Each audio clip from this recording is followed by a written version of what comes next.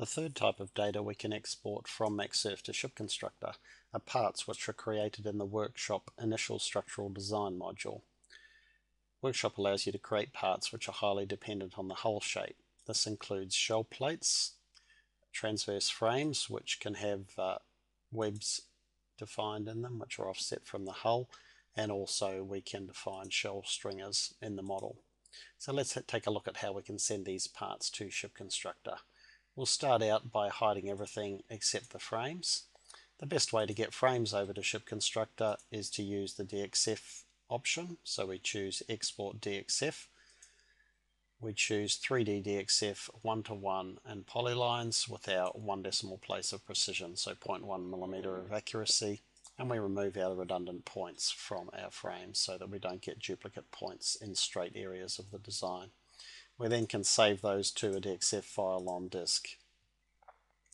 Over in ShipConstructor, we typically go into either a structural model drawing or the unit drawing, and then we use the insert block command, browse to the DXF file that we created and insert that and explode it in our drawing. That then gives us DXF boundaries for all of our parts that we've created, and we can then create structural model drawings which will have all of the boundaries in it to start modeling our structural parts. Back to Workshop, and we can take a look now at our shell stringers and our plates. So let's take a look at them. We have some other options for them. Because we've already got parts defined here, we can use the Export ShipConstructor Files option. That allows us to create ShipConstructor parts directly. We'll skip the option to do the frames because we've already done them, so we'll cancel that part of the export. The next part of the export is to export our stringers, and we just have to give them a prefix. So I'm just going to use an str prefix for each stringer. Stringers can be offset due to differences between the origin of the 0 point on the stringers, but I'm going to just use the standard settings for that.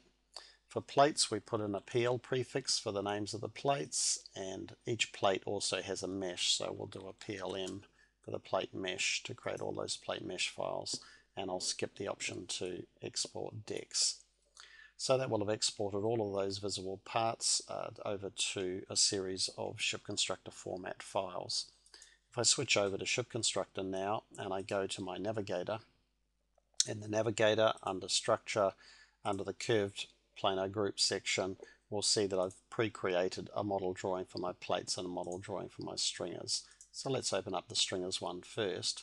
I then go to the Structure menu and choose the stiffener command and say New Twisted Stiffeners. So this allows me to create a set of new twisted stiffeners.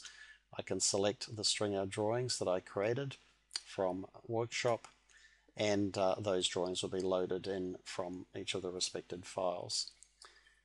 Then I can go to the library and choose the stock that I want to use. So I'm going to use a 100mm T-bar to match the one that I used in Workshop, and I'm going to turn on the option to apply these settings to all of the parts that I import.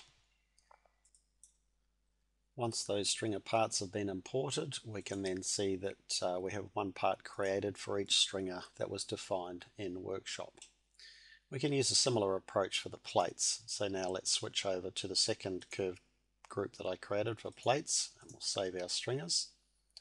And then we can open up our plates drawing. Once we're in our plate drawing, we can again go to the SC Structure menu, this time to the Curved Plate submenu, and choose New to create the new curved plates. So I can select the plate files that I created from Workshop, and when I open them up, we get asked for an insertion point for that plate, and then asked for the type of stock that we want to use. So I'm going to choose 6mm stock for my plate. I can also set the throw direction and so on, so that my plate part has been created directly from the geometry in that file. We can repeat that process for the remainder of the plates. So all of our plates have been imported, and if we turn on our render command, we can see the individual plates that have been created, and just rotate that around to check. We can see some different stocks that we've used there. So each of these plates is a normal curved plate part in ShipConstructor. Finally, we can use the navigator to go back to our unit drawing and see the results of all of these imports. So back in our unit drawing, we can see that our frames, our shell plates and our stringers have all been imported into their respective groups, and we have a unified 3D model of the parts we've created in Workshop, and we can then continue detailing the rest of the internal structure as usual. Thank you for watching our demonstration of moving Workshop parts to ShipConstructor. Thank you for watching.